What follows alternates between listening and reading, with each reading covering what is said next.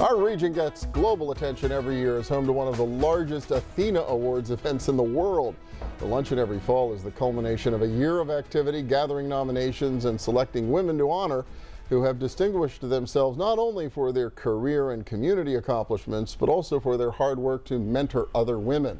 2 years ago, the Athena Committee, which is staffed by the Allegheny Conference, which co-produces this program, added a new award, a scholarship, to attend the prestigious Carnegie Mellon Leadership and Negotiation Academy for Women. This year's recipient is Jennifer Van Dam, the Digital and Community Engagement Manager at Innovation Works.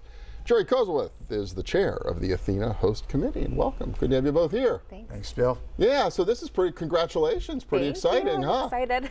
Yeah, what is it about the Negotiation Academy that really attracted you to it? So I'm really excited about learning from the different women who are going to be in the program.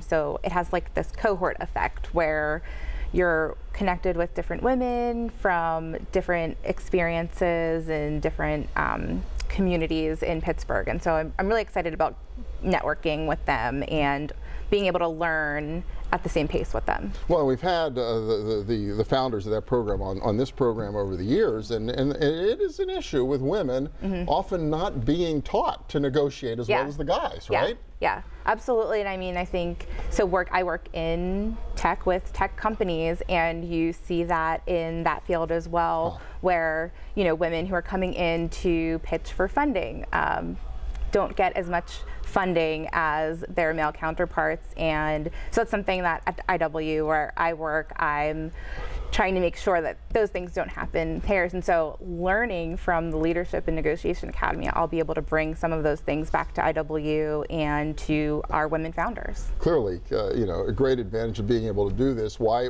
did the Athena Committee want to take this leap and make this possible? Well, Bill, this is a progression over the years.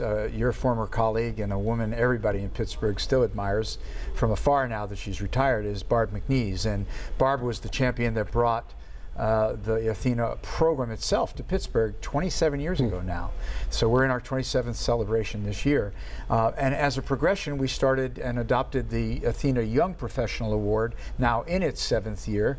And Jen was a finalist for that recently, Jen was a nominee this year as well. Right. Yeah. But this will be the 7th year. We have 3 finalists, and the recipient will be announced from the dais at the luncheon in October. Okay. But so we started to recognize women who are ahead of the curve as emerging leaders, to honor them as well and not wait until they're near the end of their career or past mid-stage. Well, by extension, we said, how about investing further in young women? And so we set this program up as a tribute to Barb when she retired. So it's the Barb McNeese Scholarship, and we partnered with CMU for this globally recognized award-winning program that is giving someone under the age of 35 an opportunity to be with women from all over the country and sometimes outside, and get a further jump start and a longer runway forward with executive leadership and personal confidence. Really cool. I mean, is this something you would have been able to do at this point in your life and career without the scholarship? So with student loans, with like paying for rent, no, I would not have been able to afford it. And so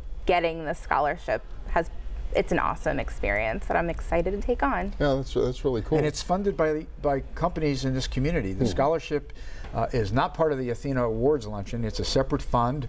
UPMC Health Plan is a major supporter. Some of the companies that you know and advocate for, Bill, have done this as a tribute to both women and, of course, to Barbara, for whom it's named. And we're still raising those dollars, so someone could certainly contact the Allegheny Conference to hear about how to give to the scholarship fund, because it has to go into perpetuity. Well, and that becomes part of this, because the Athena Award has always celebrated women, but it has been a little bit looked backwards. It's their accomplishments to this point in their life or career. You're really trying to push toward the future now with some of the things you're doing. That's exactly right, and we hope that everyone listening this morning will seriously consider buying tickets, if not sponsoring tables. Talking about the future, you got a big event coming up in the fall, right? October 2nd, Monday this year, at the Westin Convention Hotel. It's got room for 800 people. We're only halfway filled with a little time to go. But the 5 finalists for Athena and the 3 finalists for Athena Young Professional each have a video that's about 2.10 seconds long. And when you walk out, you want to work for these people. And I want to live long enough to work for this scholarship. It is, having been there off and on over the years, a very inspirational event and some amazing stories of people really making a difference in our region, as Jennifer Van Dam already is. Congratulations, Jerry Cosworth from the Athena Host Committee. Thank you both so much. Thanks for having us, Bill. And when we return, the boys and girls clubs and the Sheraton Pittsburgh team up to celebrate champions. And they're looking for your input. Stay with us.